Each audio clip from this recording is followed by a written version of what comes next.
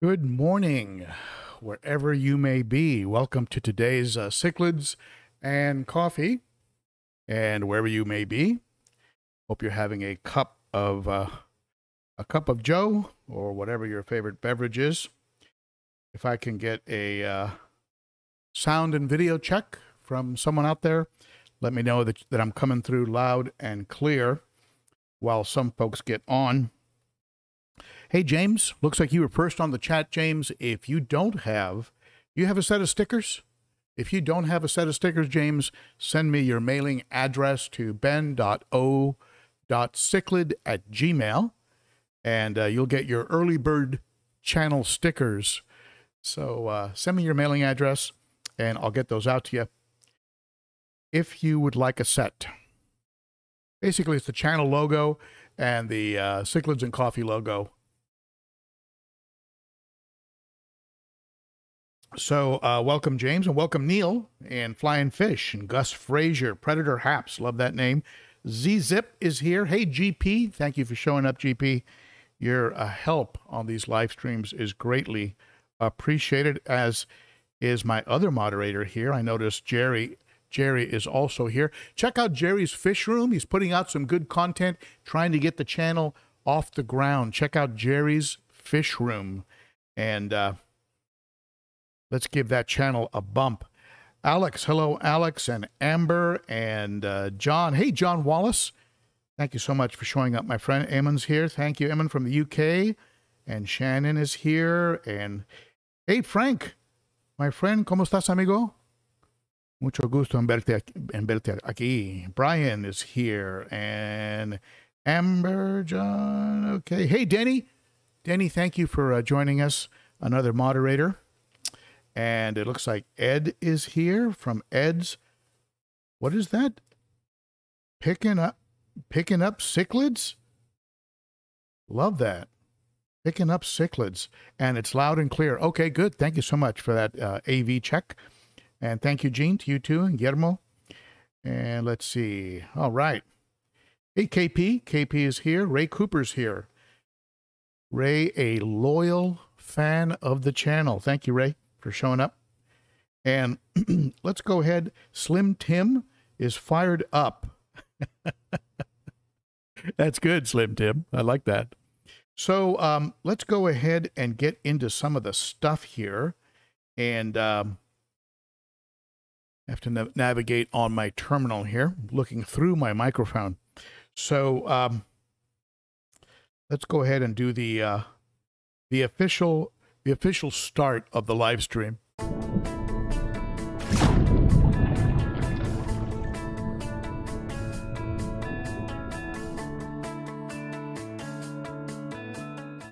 Let's pay some bills.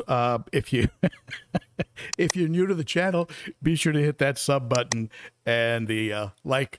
Be sure to hit that like and the bell. Thank you for doing that in advance. We're this close to 40,000. We're about to hit 40,000. That's pretty exciting. I appreciate you doing that. And also a shout out to my channel sponsor, the Cichlid Shack in Tempe, Arizona. Once you go Shack, you never go back. Shack Attack 10 will give you a 10% discount on anything you buy. And if you buy $100 in fish, use Shack Attack 15. All lowercase, Shack Attack 15, one word, and you get 15% off on your fish. And for those of you who want to support the channel, use my Amazon link to get to Amazon.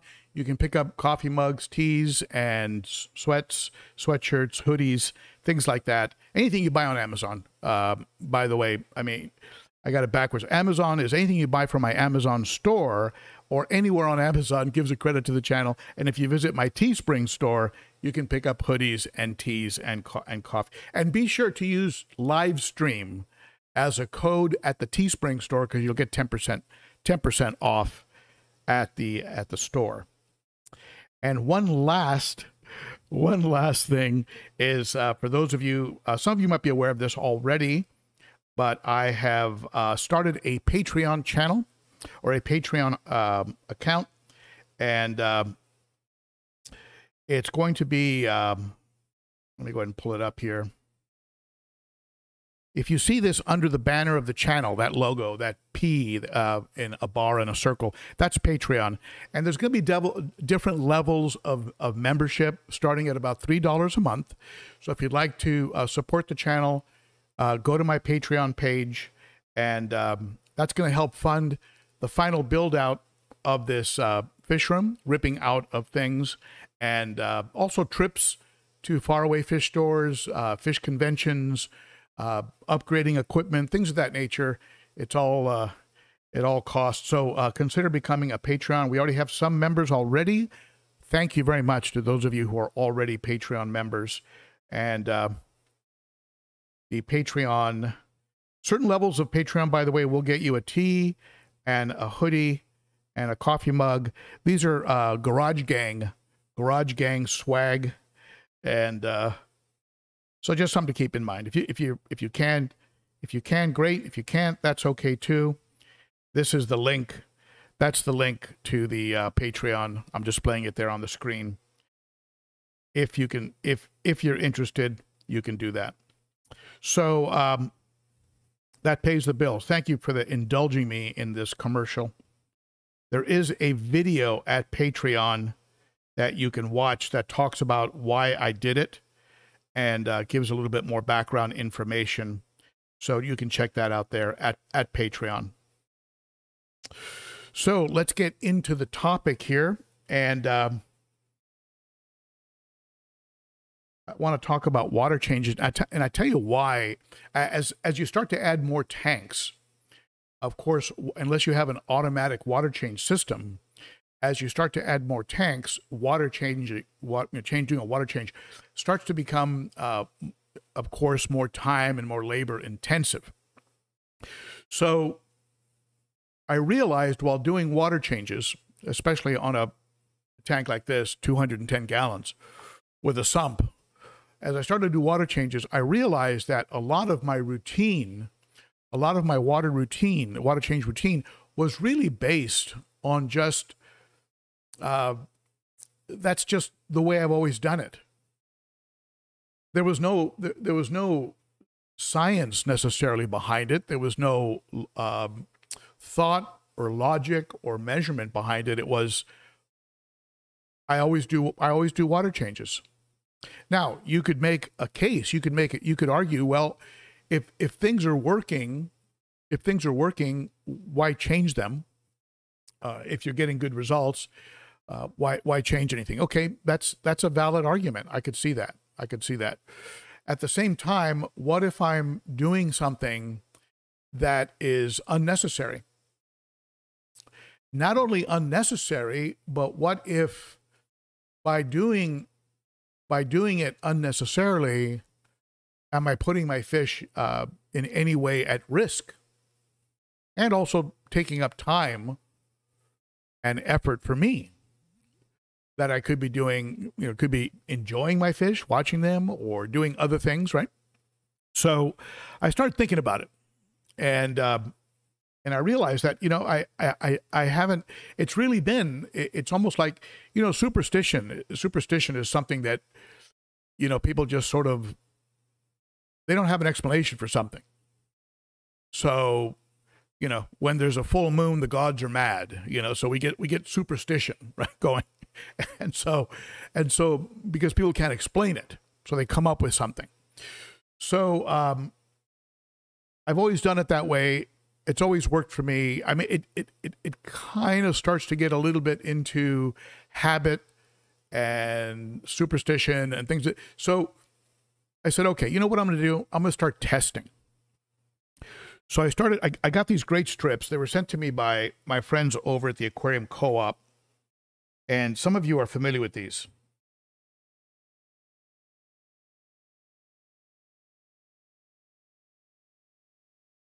Very easy to use, very easy to read. Unlike the Tetra strips or the 6-in-1s, they don't have the pull-out sheet that eventually gets wet and discolors. It's just very easy to get your findings, and the instructions are very clear. And so I started using these strips. Now, Jerry over at Jerry's Fish Room, I think did a comparison between these and perhaps the API master test kit. And I don't know, Jerry, did you do the test strips? Did you do the Tetra 6-in-1s? I mean, he did a side by side. So if you want to see how they tested out against each other, I know from my experience, the API master test kit was testing routinely too high on nitrates. And I did a video a while back where I compared Salifert and the CChem nitrate test kit and the API master test kit. And the API was always way high on nitrates. And I started to get very suspicious. And, you know, the conspiracy person in me came out. I said, you know, API is trying to sell me more water conditioner, so they're trying to frighten me into doing more work here and buying more of their products. So at any rate, I did these tests, and it turned out that my nitrates were not as high as I thought they were. Then I did more research and discovered that nitrates over 20 parts per million is not a death sentence. I mean, if you listen to some fish keepers out there, you would think that if your nitrates were over 10 parts per million, that your fish were all going to die. You start doing some research and you realize that there's some folks out there that have been running for years between 40 and 80, 40 and 100 parts per million. I'm not suggesting you do that. All I'm saying is that there are folks out there that run at those levels and report that they don't really have a problem, they don't really see issues, blah, blah, blah, right? So, so I decided to go ahead and before I do a test or before I do a water change, to go ahead and start testing. This tank was testing out at 10 parts per million. So, you know, I was just about ready to do a water change, and I said, wait a minute, I'm at 10 parts per million. Now, just a word of caution. Don't wait until you get 40, 60, 80, 100 parts per million, if that makes you very uncomfortable. However, if you're at 10 parts per million, you might be taking an unnecessary step. Now, one of the reasons why this tank perhaps runs so low in nitrates, and yet it's pretty well stocked. It's not as stocked as it's going to be. But when you have a sump, your sump goes down, it evaporates, it gets evaporation. You've got that pump in there working, and you've got a lot of cascading water and blah, blah. So you get a lot of evaporation going. And so that sump requires 10 to 15 gallons of top off once, sometimes twice a week. And so you're doing that kind of a top off. And so you are adding fresh, you know, nitrate-free water to the tune of about 30 gallons a week. So this tank is running pretty low on nitrates just off top-offs. So I tested the other tanks. The other tanks needed, the 90-gallon needed a top-off or needed a water change. These tanks behind me only had one fish in them each. I just have a couple placeholders, right? Just keeping the tank alive while I'm waiting for more fish to come in. I have a green Severum in one of the 55s. That's going to be for South Central New World cichlids. And then I've got I've got the Dragon Blood behind me. So those tanks with one fish in a 55, they don't need weekly water changes. But that's always the way I do it. And so there's this part of me that's like, I got to do a water change. You know, it's almost like a compulsion, an obsession. I've got to do a water change. So I had to step back and go, okay, let's test this and let's apply some logic to it, right? It's a fluid situation, right? Fish keeping's a fluid situation. You've heard me say that before. You have less stock, you should need less water changes. If you're feeding less, you should need less water changes. If you're feeding more, if you're adding, let's say I start adding frozen krill, I'm going to start giving these these big boys, frozen krill. That frozen krill, the parts that don't get eaten and get stuck in the foliage, the plants and under the caves or whatever. I mean, that's going to create some ammonia. That's going to create some nitrates. So again, it's a fluid situation that should always be monitored, and not just fall into a set in concrete pattern that is this way now and forever. And so as a result, I was able to skip a water change on the big tank. I did some work on the filters of the 90. So I didn't do a water change there, again, just to disrupt things less. I didn't do a water change on the 55s because I'd done one last week and there's only one fish in there. I did tests on all the tanks, and they all tested out perfect. So despite every habit, like biting your nails or fiddling with your ear, or, it's like a habit that every habit cell in my body was saying, change the water. It's been a week, I said, well, step back here, because when I get 8 or 9 or 10 or 20 tanks, that's not going to be practical unless I put in some type of a mass automatic water change system.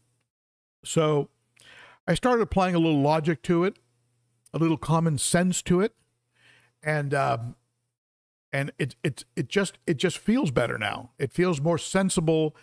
It feels less driven by habit and compulsion and obsession, and more driven by what do my fish need. Now, all that being said, I'm not making a case for you skipping a water change and then writing me an email saying, Ben, my fish died because my ammonia spiked and it's because of you. If what you're doing is working, continue doing what you're doing. However, all I'm throwing out there is that if we fall into a habit, always be willing to step back and re-examine that habit, because it is a fluid situation.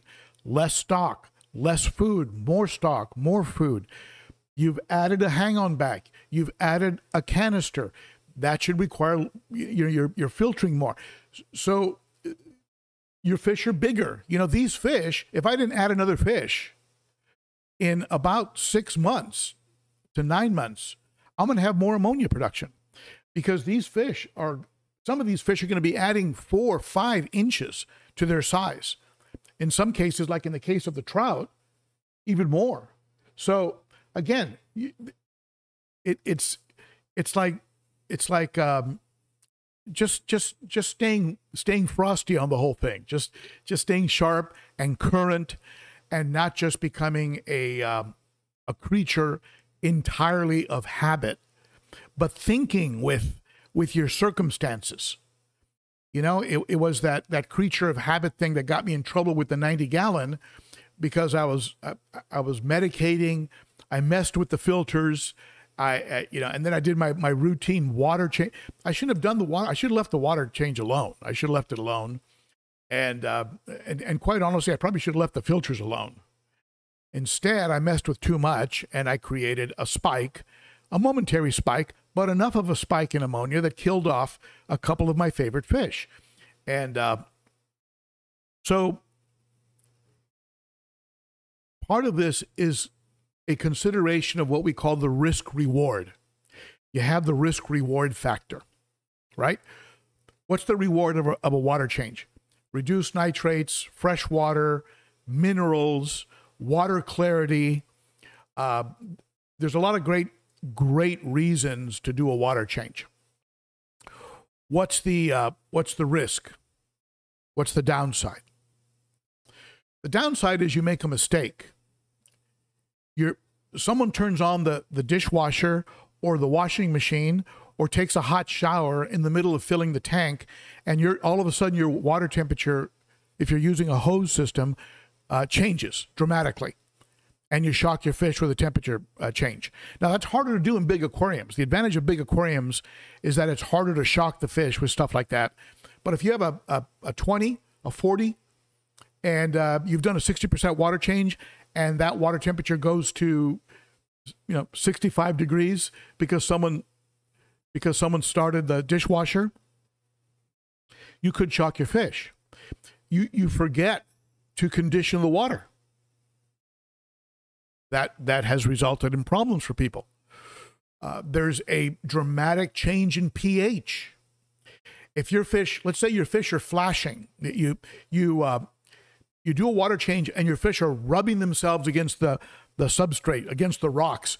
They're shimmying, they're shaking, they're like vibrating real quick, and they're rubbing themselves against things. Sometimes that can be because you've done a pH shift. If that's happening on a regular basis for you during water changes, instead of a 60% water change, do a couple 30% water changes. Do it twice a week, 30%. Don't do a 60%, and fill your tank slowly.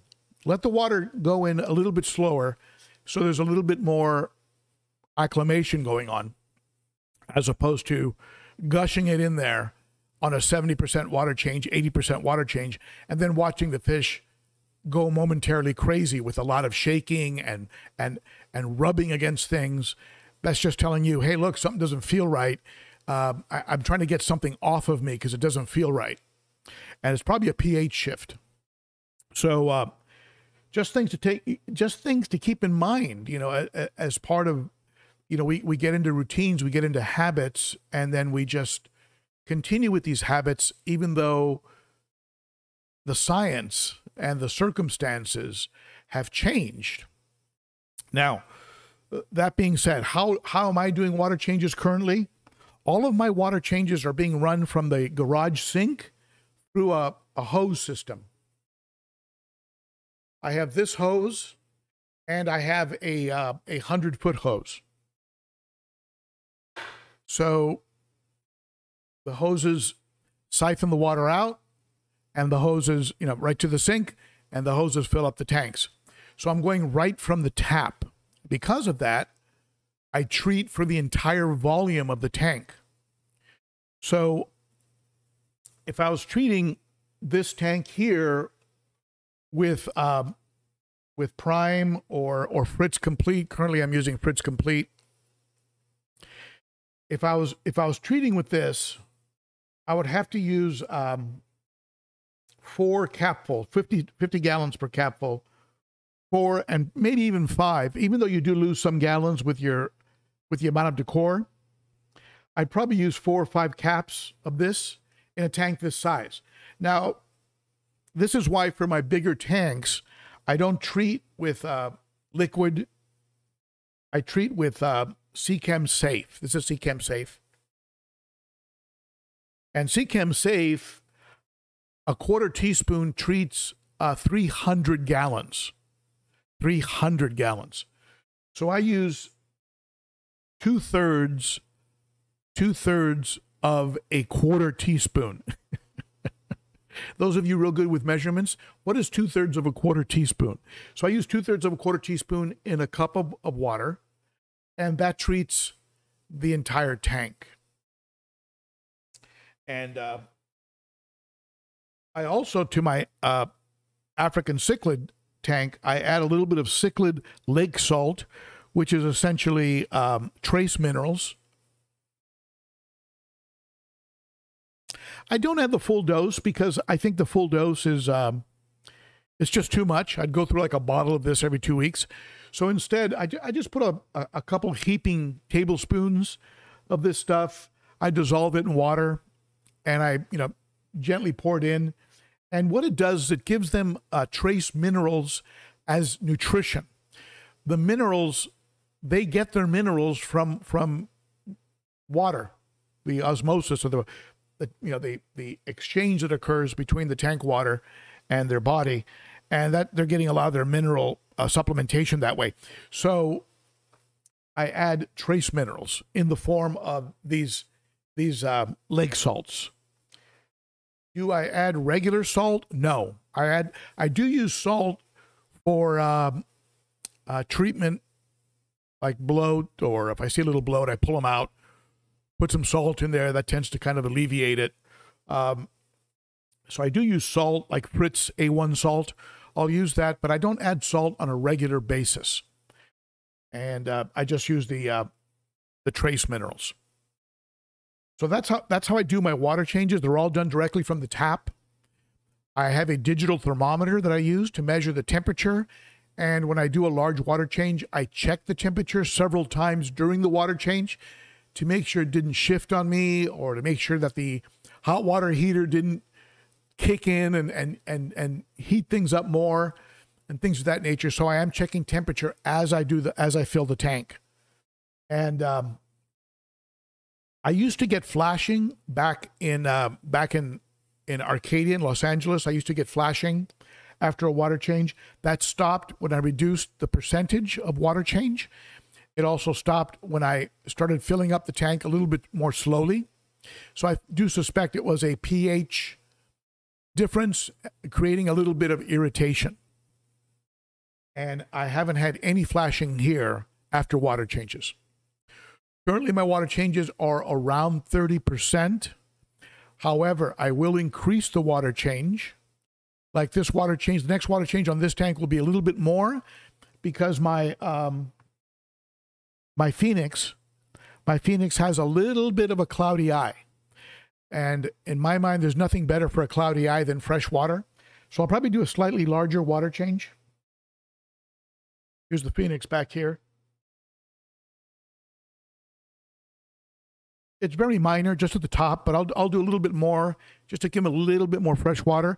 And I'm doing slightly larger water changes in the South Americans because my Geophagus, their fins, their tail fins, which I suspect started with them nipping each other, their tail fins are deteriorating a little bit. So I removed 2 of them and put them in quarantine in a separated 29 with a divider. And I put some Furon 2 in there. I also have some Maricin. And I'm giving them big water changes. And the 2 that are in quarantine are responding well. I still have one in the 90. I'll pull that one out after the other 2 are better. And I'll swap him out with one of the other 2.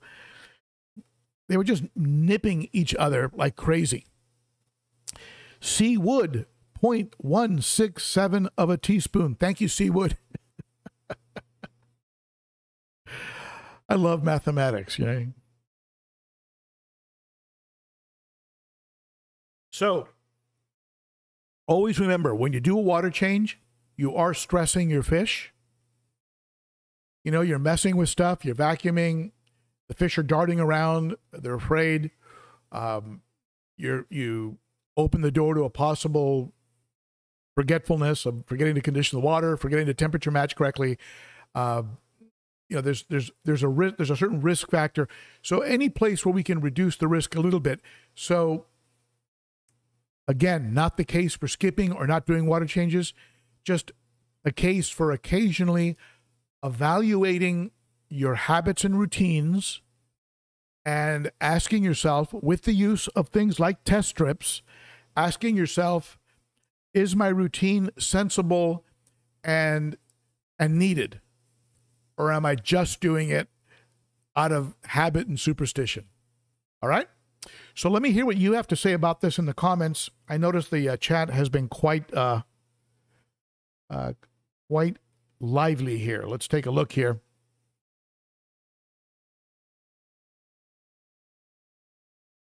And I don't know if I missed a super chat because I wasn't watching. Got about 121 people on. That's good. And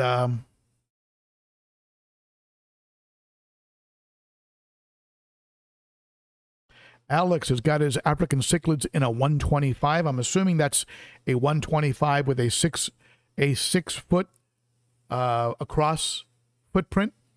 I mean, it's a game changer really for these guys.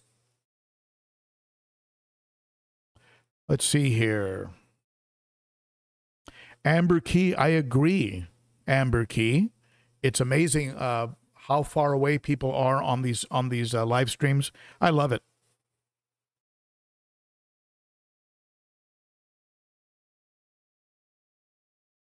Guillermo de Leon, 100 gallon. I don't do many water changes. FX6 with 4 liters of CChem matrix, also FX4, full of Chemi Pure Blue and Purigen. Interesting. And Guillermo, do you do water tests? How are your water tests? How do they look? What are your nitrates at? I'd be curious. And also, how often are you doing water changes? So let's see here. Jerry's Fish Room, 9 tanks, a lot of water changes. Yeah, after a while, you pay the price for multi-tank syndrome, right? I mean, it's a lot of time and work. Now, I love doing it. You know, I'm one of those folks that actually enjoys the maintenance part of the hobby. I find it very therapeutic. You know, it's just manual labor. There's something very therapeutic about gardening, working on your car, cleaning your tanks. There's just something about it, and then you see the results immediately. And anyway, I really like that. To me, I love it. James Green, ironic topic. I do that. Okay, James. I hope I gave you something to think about on the topic. And Alex does a 60% water change every Sunday. It's by habit. Yeah, and you know what? If it's working, your fish are healthy, they're colorful, they're eating, they're active. You know me. I mean, don't change it if it's working. But at the same time, from time to time, it's good to take inventory and just go, wait a minute. I have twice the stock I had 6 months ago, and the fish are all bigger. Maybe I need to go with another water change, or maybe a bigger water change. Or let me take some, or I am feeding more now, so maybe I need to add another filter. I mean, again, it's a fluid situation. You have a lot of moving parts that we have to just stay on our toes about. So, Amber Key, no science, just habits when it comes to water changes. Open to new ideas. Yeah, I mean, again, if it's working, it's working. Okay, let me go to the more current comments here. And if I missed your comment or question, I'm sorry. James, thank you so much for that super chat, my friend. Very appreciated. James Green comes in with a super chat. What is that, a duck? Is that Daffy Duck? One of my favorite cartoon characters. Let's see here. If you have any questions that you want to ask me directly, now is the time.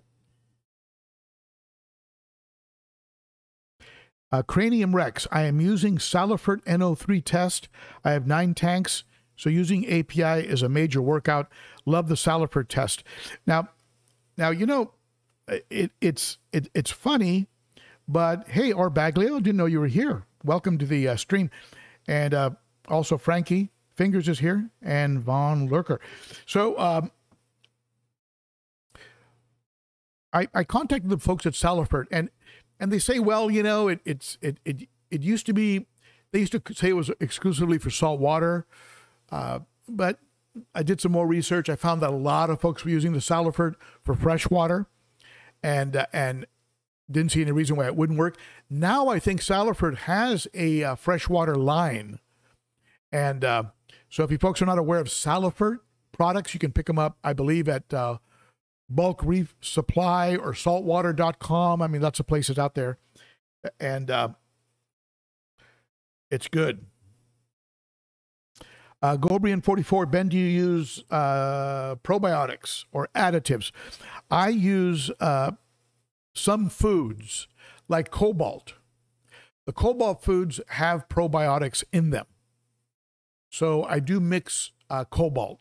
The Cobalt Predator pellets has a probiotic in it. So I guess indirectly, yes, I do.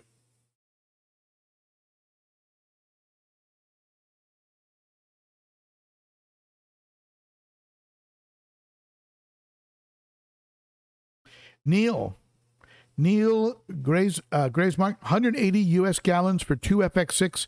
Water change when the tank tells me, but I keep a close eye on the fish. Longest time without a water change, 4 months with testing. Now, the only The only downside to that, Neil, in my mind, would be a drop in mineralization. Something that I became aware of is that minerals don't stay suspended in the water column where the fish can access them, through the scales. So eventually those minerals will settle on the bottom and have to be replaced in the water column, and that replacement usually occurs with a water change. So that would be my only reluctance on because there's other things besides the things that we test for that water changes will help with, and the big one in my mind is an adding of minerals to the water. Now, if you're adding minerals, if you're actually adding minerals, you're adding products. You're adding products like the cichlid salt, and perhaps you have limestone and aragonite, crushed coral that isn't real old. Those are adding calcium, magnesium to your water. I noticed that Corey over at the Aquarium Co-op was putting a certain amount of crushed coral in most of the tanks, including South American, Central American, right? Community tanks, because it's a great source of calcium and magnesium. So if you go for a long time without a water change, that can add it to it. And looks like somebody jumped in here with a flying or Florida, New York. Flying Fish comes in with a super chat. Thank you, my friend. I appreciate that.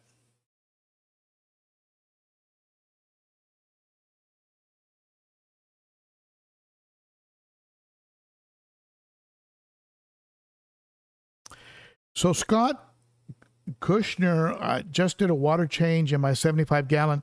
If I don't, I notice bacterial infection will occur. If I do the water change, everything remains good with the fish. That's interesting, Scott. I haven't heard that before. That if someone doesn't, I would be curious as to what is the source of that bacteria. Now, if you have a 3D background, I would check behind the background. Do you have a large waste accumulation there? If you have a large amount of decor, I would check under your decor to see if you have an accumulation of waste. It's amazing how it can get under rocks and under ornaments, right? Because you shouldn't have an automatic bacterial breakout. That shouldn't be happening. And kind of reminded me of I'm not saying this is your situation, but there was a person that commented on one of the blogs. It wasn't at the Ben O apostrophe cichlid Facebook page. It was at a different group. Too Many Cichlids or All About Cichlids or one of those other Facebook groups. Somebody said, "My tank stinks. What can I do?" And immediately people just said, "Hey, look, your tank shouldn't stink. Your tank shouldn't have a bad smell." So yeah, you can add activated carbon, but there's something going on. You have a dead fish that's wedged under a rock somewhere, or hidden in some plant. So you have something in one of your filters that is putrid. You shouldn't have a stinky tank.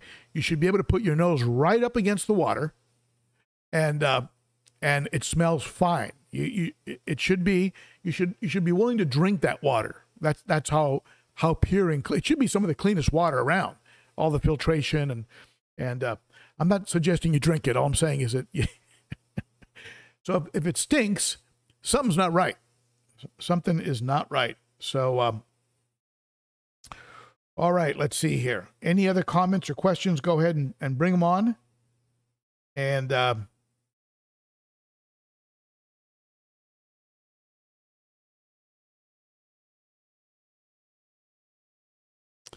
So Tetra Guy TX, I have a heavily planted freshwater tank, and you're still doing the water changes to avoid the algae from breaking out. And I'm wondering, how long do you leave your lights on? Is your tank near a window?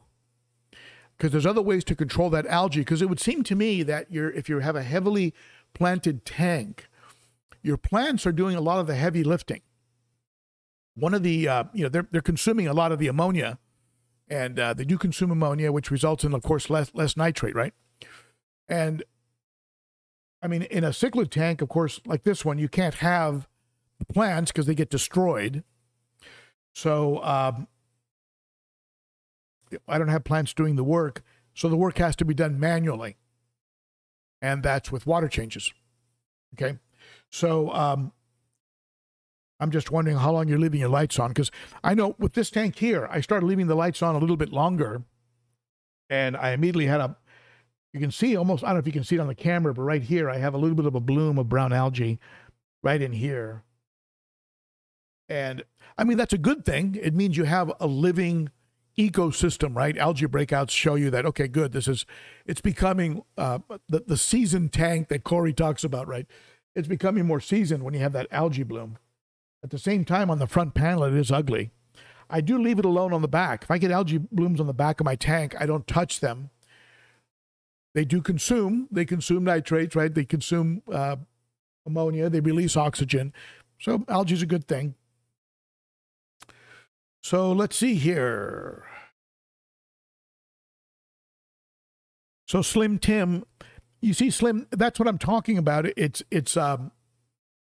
We're operating off of theory and gut feeling, and I'm not saying that's a bad thing. Very often our theories and gut feelings are really good, but try some testing. Take a look at your tank and compare it to what it was 6 months ago. If it's more heavily stocked, if you're feeding more, if it's more lightly stocked, if you added more filtration, again, all these moving parts, the fluid situation, and then ask yourself, wait a minute, do I need 20 to 60? Maybe I need to do 80. Maybe I can always go 20. Maybe I can skip a week, right? So again, go with what seems right. But also, from time to time, take a step back and go, well, let me see if I might be putting my fish through unnecessary stress or creating opportunities for errors to end up hurting my tank in some way. So just something to think about. That's all. Thank you, Frankie, for pushing the thumbs up, promoting the thumbs up. I'm going through the chat here, folks. Russ Frazier, Predator Haps. My routine is a 75% water change weekly. Scrub the glass, vacuum out the waste, change my activated carbon every 4 or 5 weeks, and I do a canister maintenance once every 4 months. That sounds solid. That sounds solid, Gus. Yeah, you definitely want to do all the housekeeping. I like to get the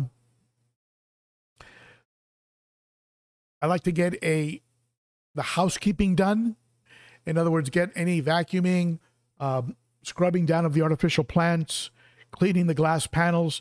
Get all that done first, because inevitably that's going to create particles floating in the water, right? Then I do the water change. Then I draw the water out of the tank, because I'll be drawing a lot of the stuff that's floating in the water column. So I try and do the housekeeping chores first, the vacuuming, the cleaning of plants in the glass, then pull all the water out. And then, of course, treat for the full volume of the tank, and then drop the hose in and start filling it up. On this tank here, I'm probably going to end up, I have an old Aqueon pump. I'm probably going to end up, a submersible pump. I'm probably going to end up dropping a pump in this thing to speed out the draining process, because using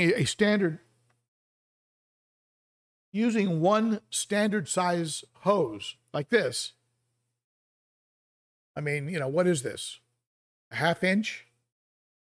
I mean, it takes a long time to get 30% out of this tank, and an equally long time to fill it up. So if I can speed up the draining part of it, after I'm keeping in mind that some of it has drained with the vacuuming, right?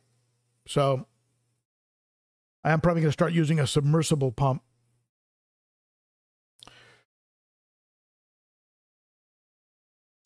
David Cusino, can anyone recommend the best treatment for sunken belly? My fish are acting fine. Thanks in advance. Is it one fish, David, or do you have several fish that are sunken? And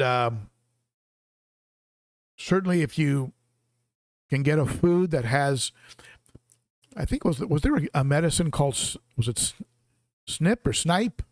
There was a medicine called snipe. There's also, there's a parasite. There's a Fritz Paracleanse. Some people will use general cure. If it's all the fish, you'll have to do a general treatment, of course, to the whole tank, which is probably not a bad idea if you suspect a parasite. Are you getting stringy, almost see-through poops? Are the fish pooping long, stringy, almost transparent poops? If that's the case, yeah, you've got a parasite in there, and you need to do something. I would treat the entire tank, because you know what these fish do, right? I mean, one fish poops and 20 fish will put it in its mouth and spit it out. So it's probably widespread, so just treat the whole tank. It will get expensive. If you're treating a big tank, it's going to get expensive, but probably cheaper than having all the fish die off on you. The other thing is watch to see if they're eating. I mean, are they eating enough? Maybe you're not feeding them enough. They might just be skinny. That's also a possibility. Some people are so afraid of bloat that they underfeed. Or you have a couple dominant fish that are getting the lion's share of the food and not letting the other fish get to it. And if that's the case, you're going to have a couple fish with a sunken belly. Those fish will also be under stress, so the parasites that probably exist in every fish are going to become more active and take a bigger toll on a fish that is stressed than they are. I think almost every fish has, as well as every human, has some parasites that live in them. The question is, are they getting out of control and out of hand? And if the fish is stressed and being bullied and not able to even get to the food, yeah, you're going to have sunken bellies. I had a beautiful eye biter back in Los Angeles. 8 inches, 8-inch, 9-inch, big eye biter. Some of you remember that fish. Gorgeous fish. I used to feed him at the corner of the tank separately. I would give him pieces of frozen krill. He would eat 2 or 3 chunks. Always colorful, always active, always had a sunken belly. I pulled him out of the tank. I put him in a quarantine tank. I treated with, Paracleanse and things of that nature. He was eating. His poops looked normal. Put him back in the tank. Sunken belly. Always. It was just almost like genetically, like those people that can eat anything and they're always skinny. So maybe genetically, this fish just had that type of shape. I don't know what it was, but he was always healthy, always ate well. I ended up selling him to somebody. He's probably still doing great, and but he always had that little bit of sunken belly. So there's always that as well. And we drive ourselves crazy, you know? All right. Hey, Mary Page Flynn. Good to see you here. Tropical Fish Tanks on a Collie. Welcome to the stream. Sharpie Models and Aquatics. Hello. Let's see here.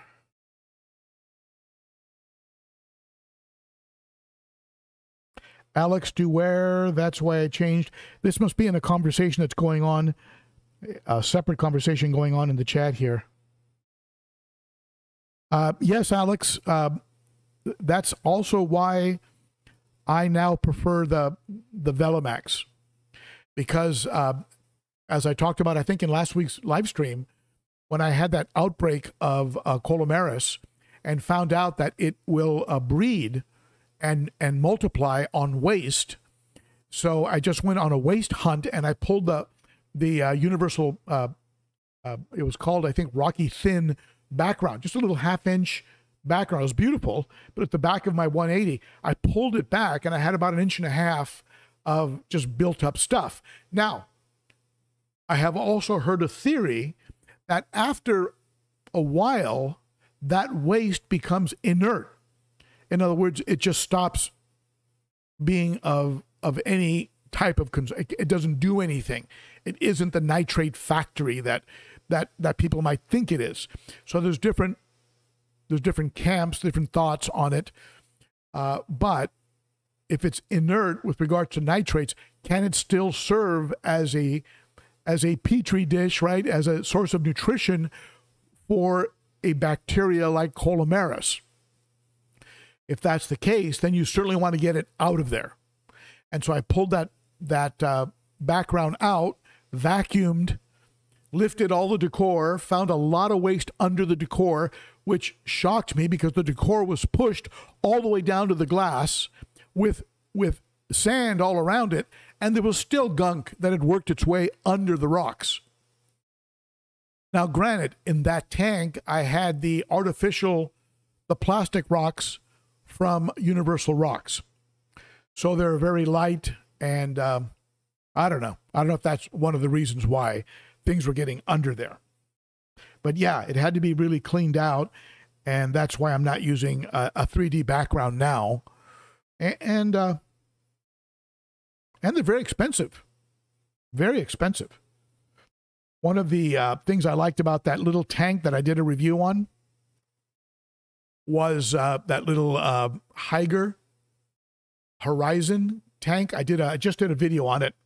If one of the moderators wants to put the link on there, was that it comes with a real nice 3D attached 3D background, which I bet you $1 if I ordered that a 3D background that size from Universal or Aqua Decor or someone like that, I'd probably pay $100 for that background.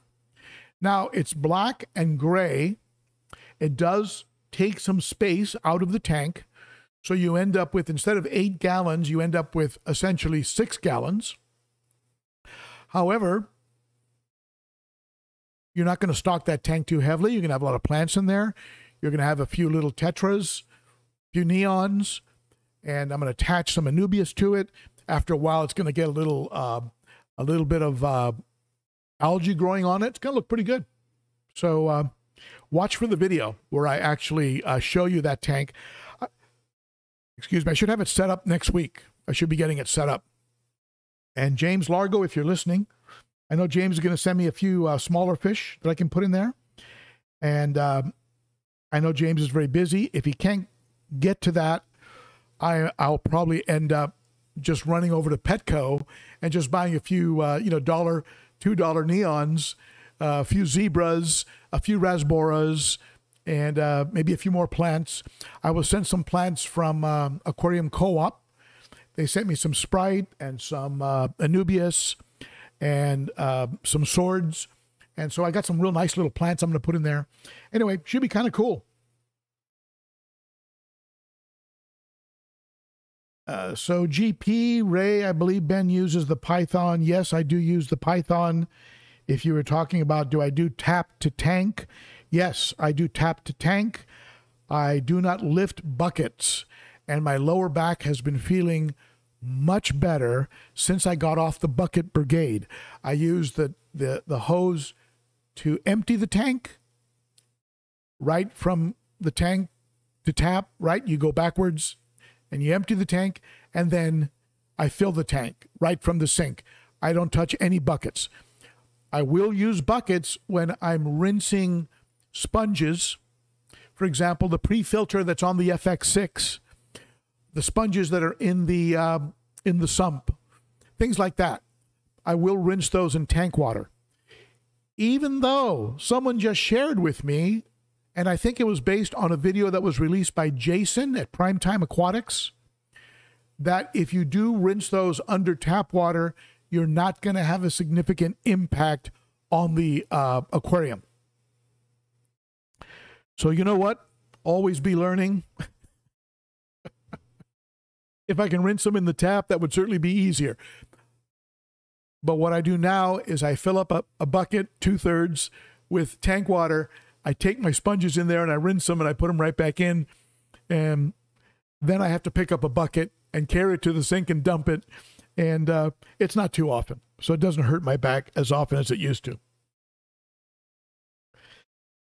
Jerry comes in with $5. Not only is he volunteering as a moderator, but he's throwing into the super chat. Thank you, my friend.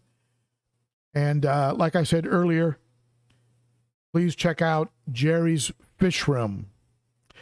Ray, I do use a different hose for my quarantine tanks. I don't use the same hose for the quarantine tanks that I use for what you would call the show tanks. Alex, I agree. Get off the bucket brigade. Let me tell you something. I was dreading water changes because I'd have to take 8 or 9 trips back and forth and then lifting them to fill, and you always end up spilling some on the floor, and even if you have towels, and so there's always something. All right. So yeah, I was glad I got off the bucket brigade. Hey, GP comes in with a super chat. Thank you, GP. You are truly a friend of the channel.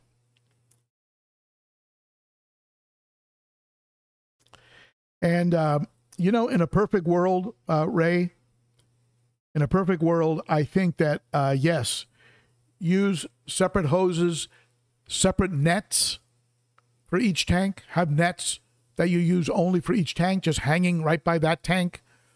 Try and keep things as separate as possible, because cross-contamination is, that's a real thing. It's a real thing. So at any rate, thank you everybody for joining me in today's live stream. I hope you did get something out of it. If I missed your question or live chat or super chat, I'm sorry. I try and get to as many as I can. And for those of you who joined up late, there is a, I have started a Patreon. If you'd like to become a part of the Garage Gang, click on the little P on the banner of my channel. It'll take you to my Patreon, and you can get in for about $3 a month, and a great way to support the channel. And I'm trying to build that up so I can do a tear out. I want to tear out the cabinetry. I want to put things that I have currently in bins in a monthly storage arrangement. And I want to get a backup camera, backup computer, some additional lights. There's other things I want to do. And, you know, I've got that, like my mom used to say, I've got the champagne taste with the beer budget. So your help is appreciated. At any rate, that's all I have for you right now. And, oh, by the way, one last thing. Lisa, I see you say dry out. When I finish using a hose in any one of my tanks, I do run scalding hot water through it, both through the outlet into the sink and the hose itself, for several minutes. And I mean, my hot water heater puts out volcanic water. So I run scalding hot water through it for several minutes, just as a precaution to help kill off anything that might be sitting in there. And then I let it dry out. So anyway, just something I do. So thank you, everybody. You are the best. You rock. If you'd like to see a video on a particular subject, go ahead and state it now in the chat. As part of today's wrap-up, I will look at it, and maybe your suggestion will be my next video. All right? Thank you, everybody. You are the best, and I hope to see you next week. Bye-bye.